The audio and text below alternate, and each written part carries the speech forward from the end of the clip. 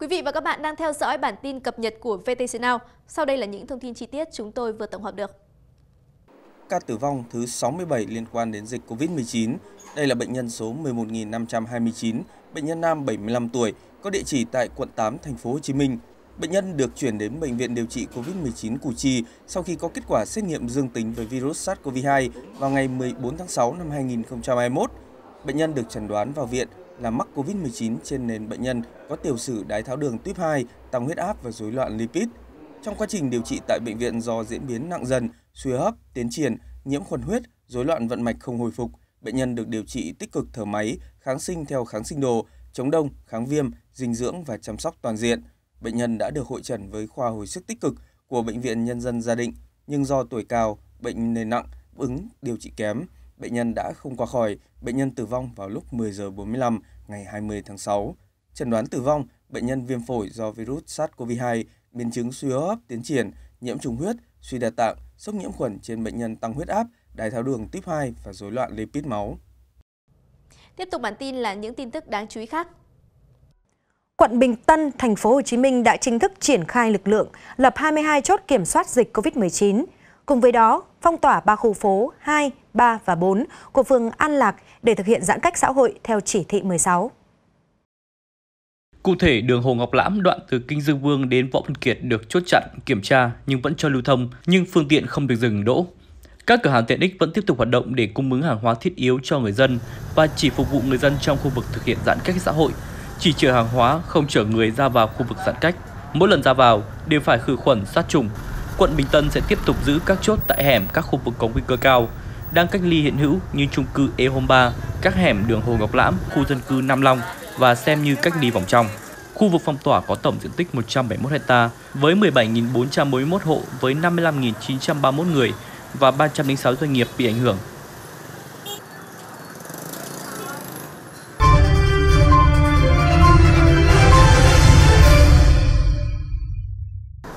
Tổng công ty Đường sắt vừa phát thông báo tới hành khách về việc tạm dừng đón khách tại ga Vinh để phòng dịch Covid-19. Hành khách đã mua vé tàu đi từ ga Vinh có thể liên hệ nhà ga, đại lý để trả vé và hoàn tiền. Trong khi việc trả khách tại ga Vinh vẫn diễn ra, hành khách đi tàu đến ga Vinh vẫn xuống tàu bình thường. Riêng các ga đường sắt lân cận không thuộc địa bàn thành phố Vinh, tàu vẫn thực hiện đón trả khách. Hiện trên toàn mạng đường sắt chỉ còn khai thác 2 đôi tàu trên tuyến Bắc Nam mỗi ngày. Còn lại các đoàn tàu khác và tàu khách địa phương đều tạm dừng hoạt động vì ảnh hưởng bởi dịch bệnh.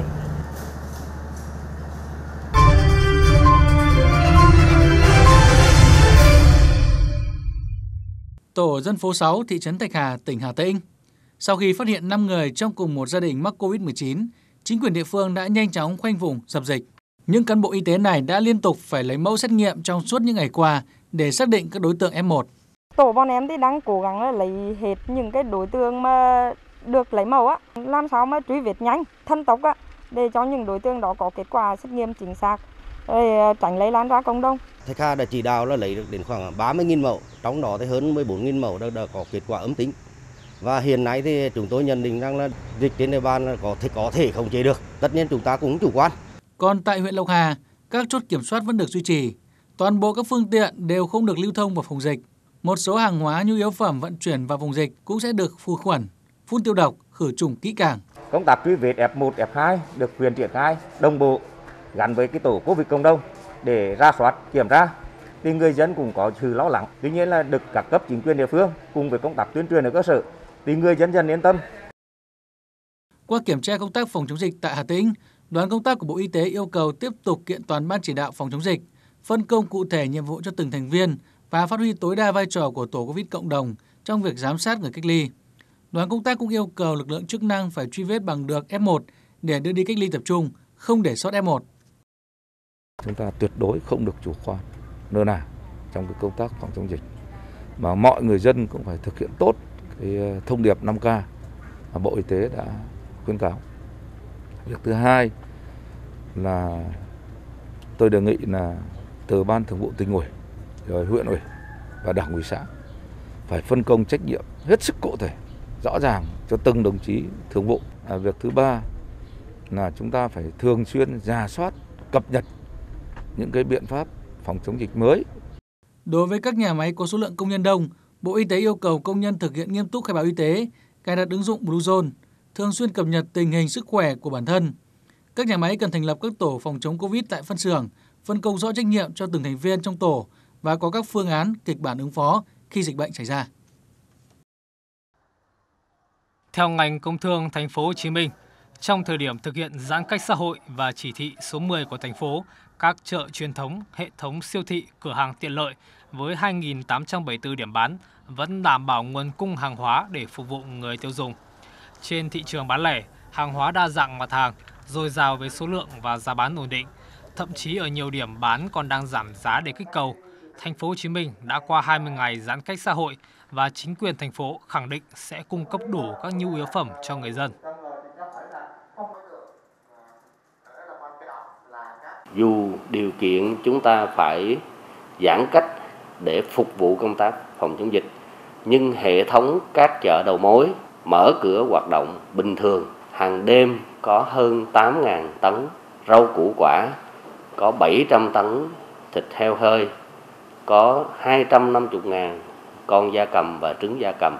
Bên cạnh đó có khoảng 800 tấn thủy hải sản, gạo và các cái nhu yếu phẩm khác.